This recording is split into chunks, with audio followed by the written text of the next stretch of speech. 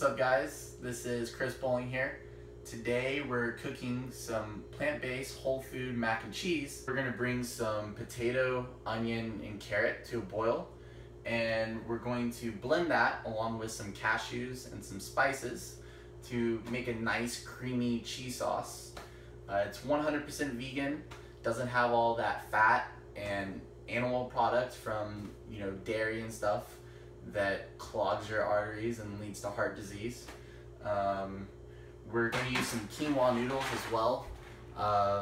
These are high in protein and definitely very healthy for you, a lot better than just regular old pasta. Let's get started. Okay, I'm just getting this water to a boil right now. Just added the potatoes in. We're going to let these boil for 2 minutes, and then we're going to add the carrots. In the second pot, I'm going to be bringing the quinoa noodles to a boil. Now, in the first pot, I'm going to add the onions to the carrot and potato, and let this boil for an additional 7 minutes. Alright, the veggies are done here. Now we're going to strain out the water and we're going to add it to the blender.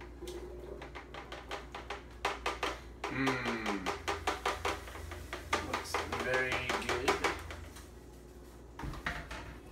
Now we're adding ½ cup of cashews to the prepared vegetables. 1 teaspoon of sea salt. 1 teaspoon of onion powder, 1 teaspoon of garlic powder to this. I'm straining the quinoa noodles. That does feel pretty hot right there. Now I am adding a 1.5 cups of boiling water to this. We're gonna blend it all up.